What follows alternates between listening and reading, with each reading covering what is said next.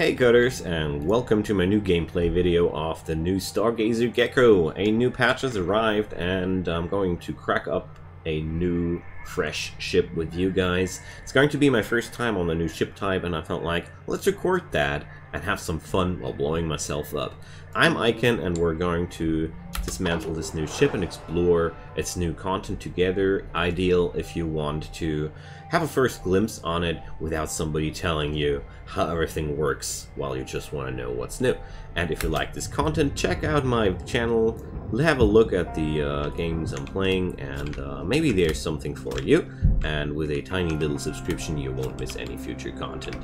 Alright, so the Stargazer seems to be from the outside, just like any other gecko we scrapped before. So let's get right in there and see what's different now. I was very excited when I saw the announcement for the Stargazer Gecko, and I didn't expect it to be delivered that quickly, but there we go, all friends here deliver. So, at the first glimpse, this looks damn complicated. There's only one airlock entering this place, it's already depressurized, there's battery packs, there's a computer terminal, soda, hey, let's have a drink. Yum. You can press the X button and just pick up that stuff. It doesn't do anything, but it saves you from accidental laser fire and spreading fires into space. They're just nasty. Okay, so I discovered the reactor and no, not the reactor, the engine unit. So this looks like a crew compartment. Let's get some data drives, and what's the jobs here? Oh well, nothing too unusual at the first glimpse. I'm going to check that out later. So there's a bed, and I gotta say, beautiful design. This looks like some place where actual people were working and living in. Love it. Good job, man. Good job. Oh, look, there's even a repair kit hidden in there. Haha. So space engineering never was more profitable. Seriously, I like that. I like what I see here. So I can laser my way in there through the glass if I need to. But first I want to check out what's there besides that. So here's the reactor. Hi, reactor. And there's the ECU. It's going to be connected with the reactor for sure. And guessing wildly that this will be the way towards the cockpit. Alright, so yeah, there's this. Sorry, the end of it. It's looking huge, but it's not really huge. But well, okay, let's start disassembling. Enough exploring. Let's see what's in the box and in its interiors. So for this scenario, I feel like one of the easiest ways to get in there seems to me to destroy that poor little glass panel, but hey, we're in there at least. So I flushed already the thrusters, so these are safe to defuse. There's a ton of fuel in here, a few of those, and there's nacelles. That's what I wanted to say. Whoa! Oh, they're having more cut points. Okay.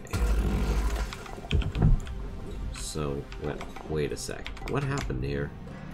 So, looks like, wait a sec. We can't, the OP factor of the split saw has been removed, ladies and gentlemen. Ha! I didn't find the time to, read the, patch notes closely, but yeah, it's the end of the reign of the split saw. Amazing. I'm happy. I'm very happy. Finally, the Stinger seems to have more use than ever. So, what? Wait a second. So, is this, yeah, this is a communications array, but, that was certainly not, solar batteries. Amazing. So there's a lot of new things going on here. So does that mean I didn't even no, that wasn't never a nacelle to begin with. I mistook that. It's a sensor array of a fully fledged science ship. Awesome. I love that design. There's so many new gadgets to dismantle here. So that's a huge cut point. I noticed that my tool needed a way longer firing time to solve that. And wow, so that means I think cut points should be still. Is that everywhere with the cut points now? I really gotta check this out. Like I said, I didn't find the time before recording this. So there's solar batteries now. Awesome. Okay. Let's get back into the ship and salvage the other side of that. Alright. So let's check it out. Well, there are plenty of cut points to try. I only read in the patch notes that some cut points now are heat resistant in some way. I don't have a clue how to manage around that. There's a hint that these things can be are not immune against impact damage, but I don't have any clue what the devs want to say to me with that. We're going to find that out though. Alright, so I think going to dismantle those bad boys. Salvage deposit accepted. Credits transferred. There we go.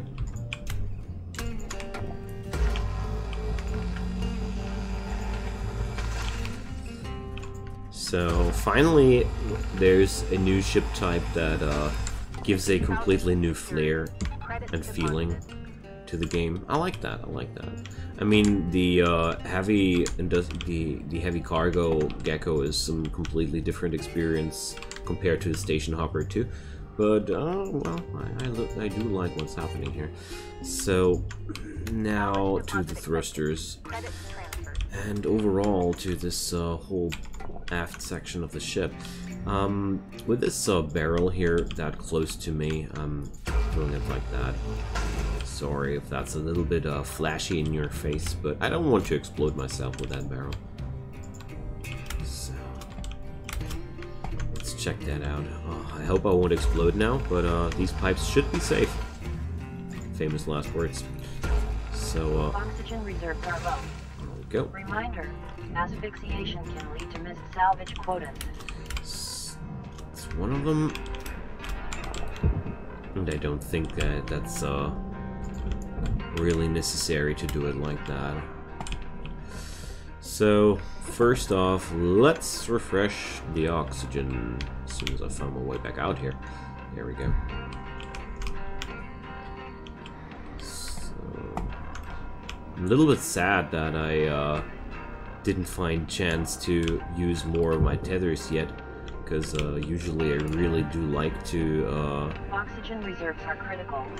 Use all the tethers before I remove back, before I float back, but right now I have hardly a clue what I'm doing here. I'm just following the building style of the Gecko that I know. Its rear section is a lot more slim compared to other ships I dismantled before. Alright, so as usual, I really like to remove the aft section of the ship first, so let's try to achieve that in this scenario here too. So let's see, what does the split saw do? Yeah, so these cut points still behave as usual. Okay, I'm relieved.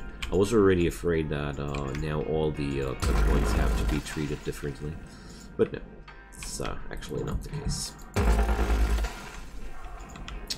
So gotta move down here now too. And let's take a few. Oh no, that's an aluminum panel below me, and I don't like destroying them. Everything just I feel like it's more messy if I cut accidentally into these plates. I don't like cutting accidentally into aluminum. So there we go. Okay. Back there is another cut point, but let's turn on the structural goggles. There's one more. I think that's The last one I'll need. There's already stuff floating around me, so yeah, it's already coming loose. Nice. Okay, we did a good job there. Going to tether these babies now into this direction, because with all the valuable stuff inside, it's a lot easier to manage that once the piece of hull has been turned around, and you'll just notice in a sec what I'm talking about.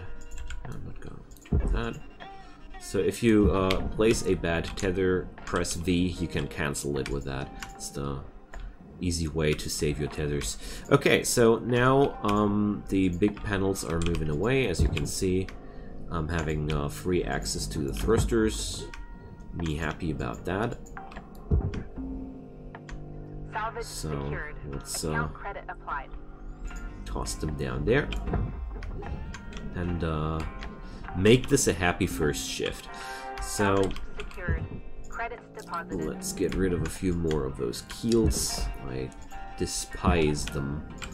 They are really like the real menace of the Gecko blueprint. In my opinion, I really hate every single keel in this. Wait a sec. That was okay, wasn't it? Yeah. I hate every single keel in the ship, because they're heavy and bulky, and they eat my tethers, and without tethers, it's a very, very slow process to get rid of them. So overall, it gets easier the stronger your grapple tool gets, but yeah. So now you see here, getting rid of the explosives is a lot easier when I have a free access there. And besides that, it's going to be very, very easy to toss that piece of hull here into the processor from this point. Alright, so let's get there and float a little bit towards there. So one shift for the aft section is completely okay, because Geckos are no small ships anymore, and doing it safely takes its time. So, well, so far this part of the ship felt like, besides being a little bit more slim, felt very, very similar to what I did before. So, we finished the fuel salvaging goal. Wonderful. Alright, so, let's... Caution. Tether supplies running low. Let's tether it. I have a few tethers left, so I'll get new tomorrow. Who wants a tether? Sadly, I don't really have anything cut free that I want to tether away. Oh, there's a fuse. So, I don't want to... Oh well, let's do that fuse. So with the fuses, you get a pretty nasty zap if you try to remove it while the red lights are lit. And after that thing is out, just do yourself a favor and don't touch the fuses.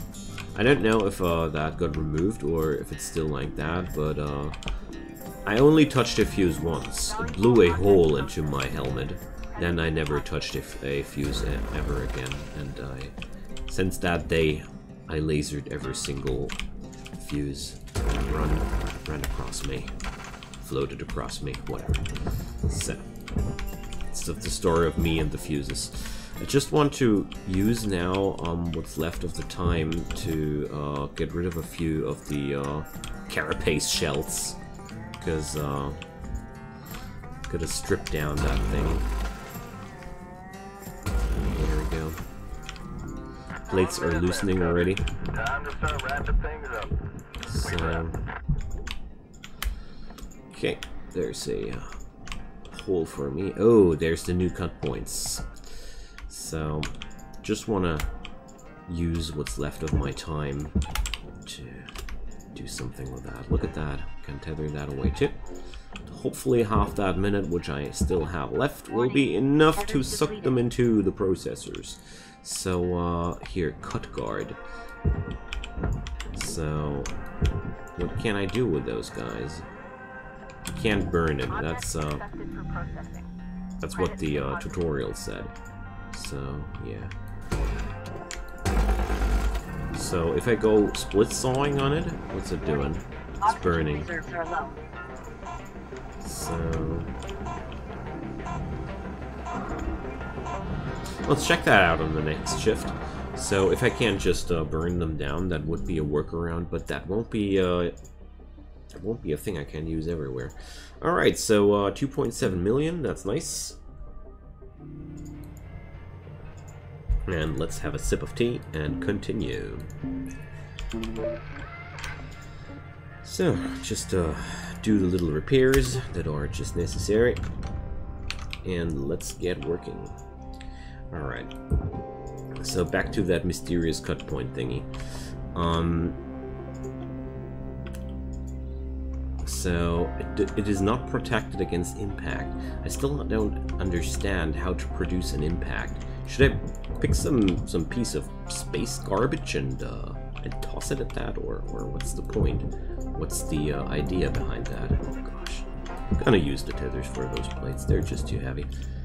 So right now that thing is just burning and burning, so don't want to get close to that. But that doesn't seem to be the solution to me. Like, valuable object processed. Credits deposited. so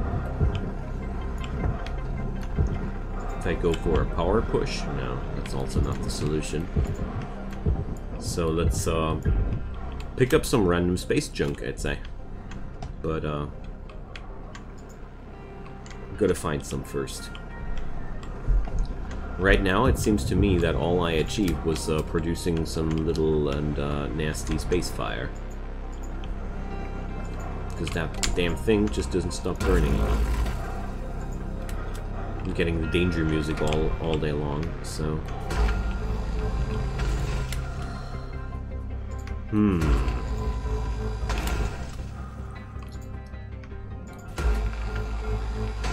So, well, let's see if I find it out until the end of the episode. If not, I'm going to ask for help from the almighty comment section.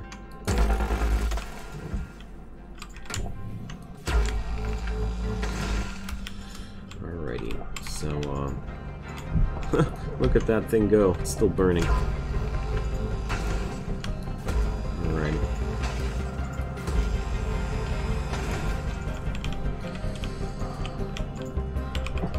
It's making me nervous that I'm getting this action music whenever I get close to the burning structural point.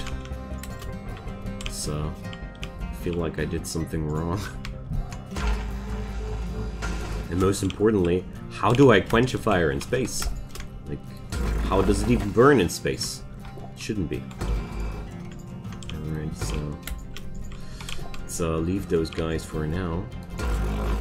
I'm quite happy that we're now having a new problem to solve with those ships. Definitely already like that new patch a lot, because it's these little quirks that start to make the game a lot more enjoyable and harder, and thus increasing the replayability value. That's all some really good things. So maybe I can use those nasty keels to get rid of those things. Maybe that's what the keels are meant for, to toss them into cut guards. Can't imagine that I'm right about that, but I'm still going to try. Because creativity is all I have left when it's when I have to solve problems like these. Alrighty, let's oh, there's one more. Oh, two more even. Oh, three more. What did I do? I missed a whole section. So, that should help.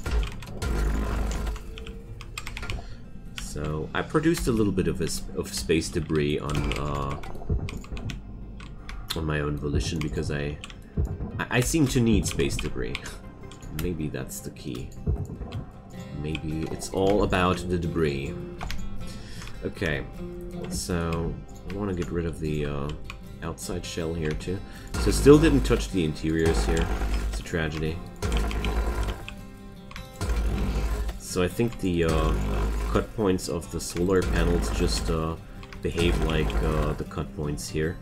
That just need several that just don't dissolve when they're getting hit by the split saw.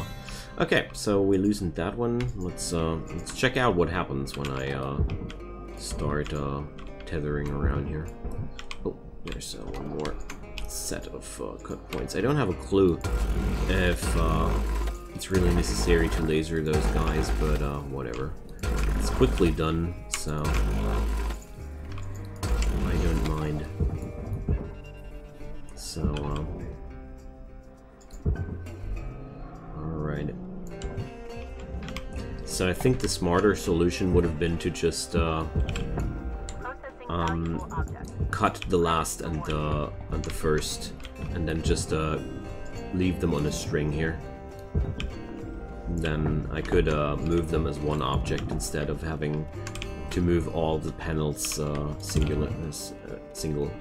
It's a thing. Okay, whatever. To live is to learn. There we go. So, turns out, well, it's taking a little bit too long for my taste. So let's tether that. I mean, that's what your tethers are meant to be used for.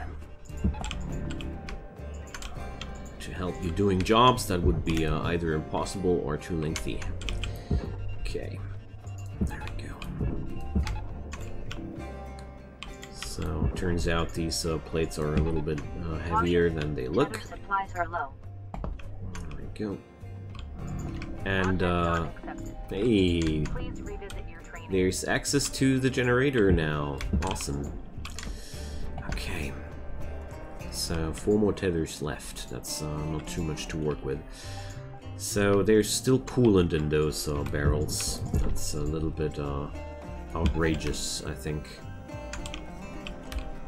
So, let's see what I can do against that. Alright. So...